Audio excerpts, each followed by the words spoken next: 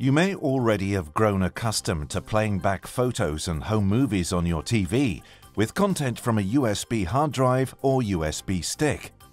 USB recording enables you to record Freeview programs to an external storage device directly connected to your TV via USB. Your external hard drive basically acts as a video recorder, so you can watch the content at a later date. You can set your TV up to record a program up to 7 days in advance via the electronic program guide or pause and record live TV.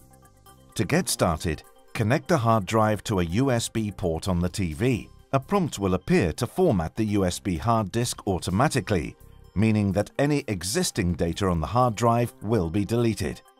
To set the TV to record a program in advance, locate the program via the electronic program guide and select the Record button.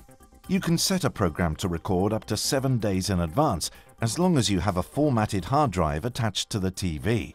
The TV will begin recording even if the TV is in standby mode, but turned on at the plug. When you want to play back your recordings, you can select them from the media library on your TV, and you can either start from the beginning or resume from the point that you last stopped watching it. If you want to record a live TV program, then press the red Record button on the remote. If you're watching a program and want to pause it, then press the Pause button on the remote and press play when you want to resume the program.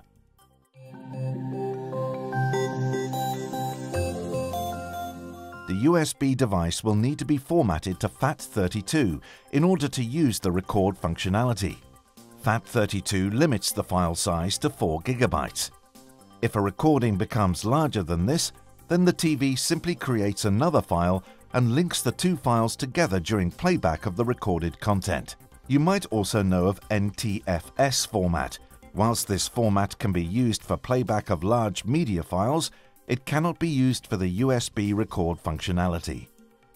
One point to note: if you're trying to format larger drives on your PC, you may encounter issues due to a Windows limitation. You need to format the drive manually on a PC via the command prompt. You can find out how to do this online, or our support team can guide you through it. Here are some examples of hard drives that we have tested. If you're going to use a USB external hard drive, both 2.5-inch and 3.5-inch can be used. However, in practice, you will find that the 2.5-inch drives are preferred because of their low power usage and noiseless properties. It's worth noting, external hard drives draw power from the USB socket. In the exceptional case that the power from the USB port on the TV is not sufficient, an external power supply may be required to attach to the USB.